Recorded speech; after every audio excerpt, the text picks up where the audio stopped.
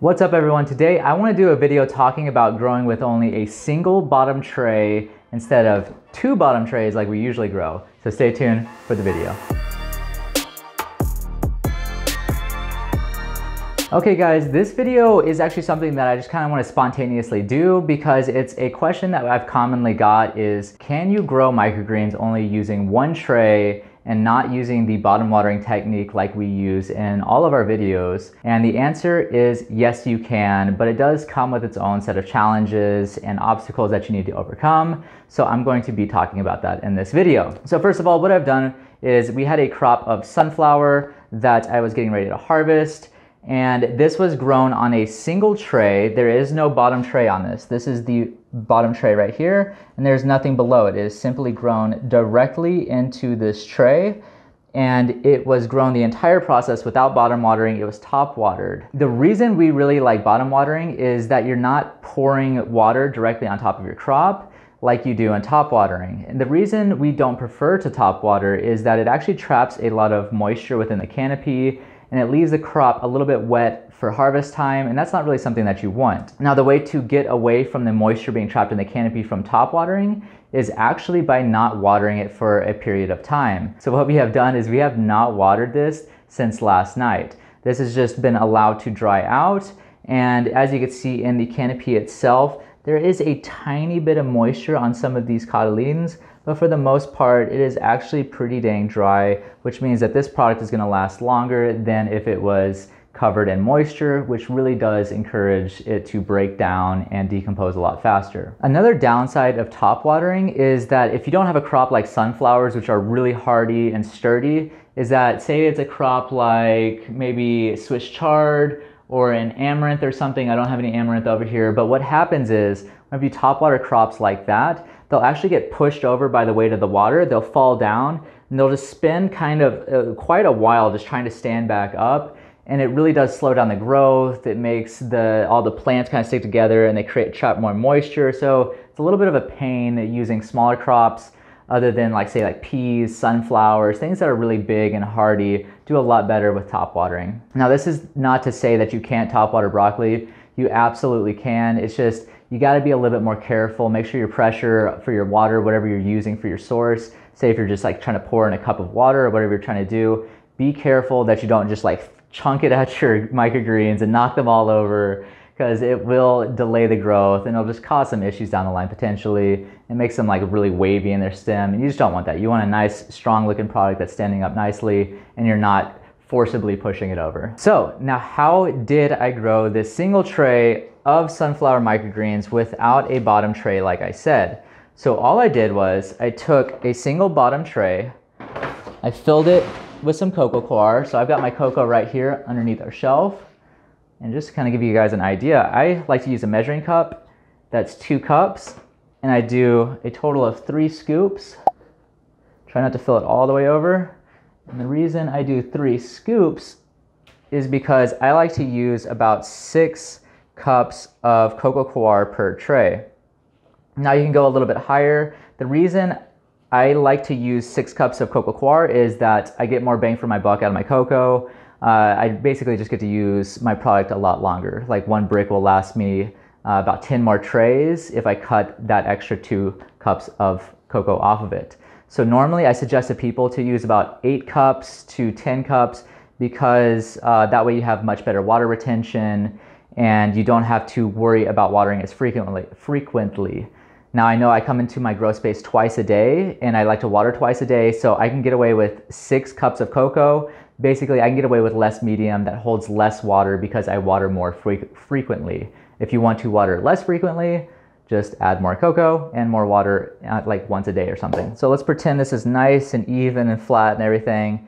And then what I did is I sprinkled my sunflower seeds directly on top of this growing medium. And then after I sprinkled my seeds on it, I added some water to it. So I just misted the seeds, and then I took an additional single tray. I set that on top, and then I took 14 pounds of weight, and I set that on top of the sunflowers. And this is all I did for the germination period.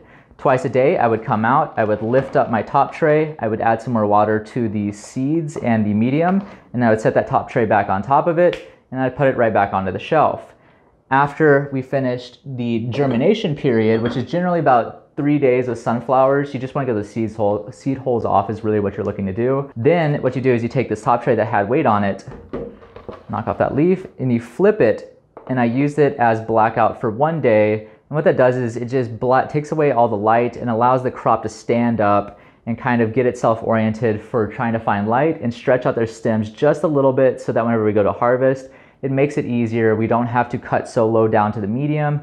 We can cut a little bit higher up because we have taller stems because of the blackout. After we did 1 day of blackout, I then took this top tray and then I just got it out of my way. Now let's pretend we have our crop growing here and everything's looking super happy and healthy. What we did after the blackout is we took it and we slid that crop into the light, and then we just top watered it. Now top watering is incredibly simple. All you need to do is take some form of liquid and you just pour it on top. So we used a nutrient water, which is Ocean Solutions 2-0-3, mixed with our regular tap water, and then pH balanced to the 6.0 range. And then I simply took a 2-cup measuring cup and I watered it twice a day with that 2 cups until we got to this point about 3 days later. Now it is incredibly simple to grow like this, but it does have challenges. Like I said, we have to be careful that we're not knocking the crop over. We have to be careful about the moisture being trapped in the canopy. Whenever you top water, you can't really see your medium as well. So you have to kind of guess if you've given this enough water. One thing I love with bottom watering is I can actually see the medium change color, and I have a very good visual indication of how much water is actually in that tray. And with bottom watering, what's really kind of nice is the trays are set up so they have holes distributed every now and then. So it's not just like one open bottom, there's holes everywhere. So whenever I pour water into a tray for bottom watering, the water actually has kind of an even chance to get all throughout the tray, versus with top watering, you just have to be really careful how you pour. So you have to just kind of take your time and make sure you're distributing a pretty equal amount of water throughout the tray, because you'll notice whenever you start top watering, like I said, if you can't see your medium, you could be like, okay, I added 2 cups to this grow medium, and you'll notice one side of your tray is like super happy and standing up, and the other side just could be like completely flopped over. And that's because you didn't do a good job of evenly distributing that water. That's something that we've done quite a bit. So it is something challenging with top watering. All right, so that kind of covers just a few of the challenges with top watering, the differences between bottom watering and all of that. What I'm going to do now is I'm actually going to harvest this tray with you guys, kind of show you what it's like harvesting this. And then I'll show you whenever we pull out the root medium, how much easier it is because we only have 1 tray now instead of 2 trays, and why that is actually beneficial. So let me get kind of set up here and I'll start harvesting this straight into some other sunflowers that I harvested in a different video. So I'll see you guys in just a second once I've got my equipment. Okay, I have my harvesting station set up and it's incredibly simple. All I need is my knife. This is our favorite knife because it cuts extremely well. It stays very, very sharp. It's very easy to sharpen. And then I've got a digital scale with a stainless steel colander on top of it, and my plastic bag that I'm going to be harvesting into inside of that steel colander so that I can record my harvest weight for this product. That's something we like to do. You guys don't have to record your harvest weight if you don't want to. We just love to take down the data and see what kind of factors we did and how it actually affects the crop itself. So that's why we like to record all of our data. And if you're a commercial grower, it's just really good practice to just figure out how many grams you're getting out of each tray. Let's go ahead and harvest this. So what I'm gonna do is I'm gonna take my knife here. I'm gonna take my sunflowers right here. Ooh, and you can see we got a nice, beautiful red stem, and that's because I did allow these to dehydrate fully for 1 day. And if you're curious about that, Mandy's got a video on dehydration you should definitely check out. So now that I've got my beautiful crop right here, what I'm gonna do is I'm gonna take this knife, I'm gonna take my hand, kind of scoop it around these, and then I'm just gonna give a nice little graze through here. I had to do it 2 passes. You see sometimes you'll lose some and they'll fall over on the edge to your table or something like that. That's okay, we'll grab those in just a second. So now we've got our first cut right here and everything is looking really, really awesome and happy. I'm gonna take this, plop it into my scale and my bag, and I see that we're starting to record weight, so everything's awesome. Now again, like I said, sometimes sunflowers and other crops will fall over onto your table. That's why we like to have a stainless steel table so we can sanitize it between grows, and that way if any fall over, we can simply just grab those, kind of pick them up and toss them into the bag over here. All right, now I'm gonna get to chopping here, and something that's pretty cool is I can actually, you can see how dense those roots are. I mean, man, that is a great looking root structure. There's a tiny bit of browning in there, but overall it's very healthy and white and looking super nice. So now all I'm gonna do is just keep on chopping here. And you'll notice something that I do after I cut with my knife. If you see the knife now, you see how it's got all this little debris after I just did a few cuts. I take it on the edge of the tray and I slide it across. And what that does is it just kind of cleans off all that extra debris on the knife, and that way I don't cut that into my next cut and get it all over the product.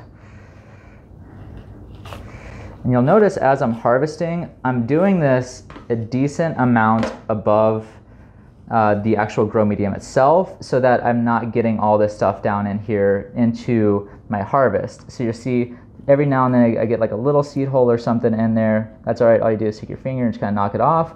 But the reason we're chopping so high is because we don't want any of this like debris, seed holes, cocoa coir, anything like that. You just want your nice, beautiful product with its nice, clean stems and cotyledons. All right, speed harvest time. And if you'll actually follow me over here to the bag, I'll show you guys a little trick. So we like to use these bags, these produce bags. And what I like to do is once they get so tall, you'll notice that the product will start falling over and stuff like that. So what you want to do, kind of just give it a few good shakes, and it'll really pack those sunflowers down and help it stand up a little bit easier and allow you to fit just a little bit more product into that bag so that you're not wasting more plastic baggies. I'm very happy with this grow. So I will say they're just a little bit taller than I would like. And really, if you think your sunflowers are too tall, all you got to do is take your knife and you can just harvest a little bit higher, or you can take it after you cut it and just kind of give them just a nice little, and see, like I said, this knife just cuts so well that now I've cut off a lot of that stem, and you've got like a really nice presentation on these sunflowers. They're not too tall like you saw, and then you just leave all that stem right there on top of your grow medium, so you can just toss that out whenever you compost your grow medium. Here's where it gets a little awkward on the edges. So I like to do like a little whoop, like swoop-de-whooped. That's what I'm gonna call it. It's a swoop-de-whooped. You'll notice stuff flinging, and that is just part of microgreens. They're a little messy. Anytime you work with dirt and veggies and all that, you're just gonna be flinging a little bit around, and it's kind of fun, so get used to it. Now the last cuts, it's really awkward when it's laying over like that because you're kind of cutting towards your hand, so you wanna be really careful about how you chop this. And I like to kind of angle the blade down and away from me for these last little cuts, and then make sure I really get up and underneath my hand there, so I'm not chopping my hand, because I don't wanna harvest my hand, I wanna harvest microgreens. All right, great. This product looks absolutely amazing. We have a super abundant bag here of sunflowers now. I mean, look at this. That is a huge, big old bag of sunflowers. And out of this one tray, we actually got 1 pound and 12.2 ounces. So we almost got 2 pounds of sunflowers out of this single tray right here, which is pretty incredible. Now again, there are pretty long stems on this. So had I say harvested this a lot shorter, we cut off the stems, that would chop down on our harvest weight, obviously, because you're not putting so much fresh produce into there. But I feel like it's a much better product without all that crazy stem. Now it is time for the most exciting part of growing microgreens, and that is taking some of these beauties that you just harvested and getting to enjoy them, and like, wow. Super nutty tasting, very fresh.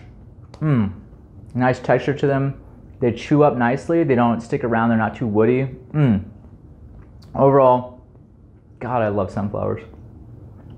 Oh, that is so tasty. So there are so many ways to use sunflowers. You just chunk this on your salads. You mix this into your sandwiches. Throw it on top of your pizzas, on your hot dogs if you're a weirdo. You can put it on peanut butter and jelly sandwiches, which is something that I actually strongly suggest. Take a little bit of peanut butter and jelly, throw these bad boys in between, and you will have yourself an almost healthy sandwich. Almost healthy. Depends on what you use for peanut butter and jelly, I suppose, and also your bread source. And it is an amazing thing. I swear to you, try it. Anyways, so we have harvested the product, we've tasted the product, we've talked a little bit about how we've done this. Now I want to show you guys how easy it is going to be for me to clean this up. And all you gotta do is kind of grab your little leftover stems right here, and you can lift, and you can see how easily it's gonna be to clean this medium. And what we like to do is we take this and we'll actually roll up this root mat. Now this is like, we had a little bit of grow medium in here. Like I said, we use that 6 cups of cocoa coir. But as you can see, this is now a majority of just roots. I would say that there's actually probably more roots than cocoa in here. And that's what I love about using this low density of cocoa coir, is that we're not really wasting it. We're just giving it enough to allow those roots to really get in there and start to hold on to some water. So what I do now is I roll this up, I'll take this, and I will actually take that out to our compost. And if you guys are interested in checking out some information on what we do with our grow medium after we harvest, be sure to check out our website, because we now have blogs where we talk about how to grow microgreens, what we do with our medium after harvest, comparison of different medium types and things like that. So there's a ton of great information there, and that's www.onthegrow.net. And again, check out the blog section because there is tons of great information. We'll leave it linked to it in the description below as well for you guys. So that is really it, you guys. Now that we've got this mat ready to go into the compost, all I have to do is, once this is pulled out, I'll just simply sanitize and scrub this tray, and then we are good to go for the next grow. That was literally it. It was super easy to do. There's a few downsides with top watering, but if you do it cautiously and you are aware of the potential issues and how to avoid them, then you will have successful grow after successful grow. Now this is, I think, our second attempt at trying this with top watering. So again, it's one of those things that we always encourage you to practice, play around with, because every grow space is going to be different, every seed batch is going to be different, every water source is going to be different. There's just so many things that can cause different variables in your grow. So you have to stay flexible with microgreens. You can't just be like, oh, I'm going to follow this to an exact T, because sometimes that works, but the majority of the time is your climate or something varies very, very slightly, and that could throw off the grow in a direction. You just have to kind of be willing to, like, okay, I'm noticing this and how can I fix that? All right guys, I hope that you enjoyed this video. If you did, please give us a thumbs up. If you dislike it, give us a thumbs down. If you have any questions or comments, please leave them in the section below, and we'd love to get those answered for you as soon as we possibly can. Our website is, like I said earlier, www.onthegrow.net, and our Facebook and our Instagram are both @onthegrowfarms. Thank you guys so much for the support. I hope that you guys enjoyed this video. We've got a ton more content coming, so stay tuned for that. Keep on believing.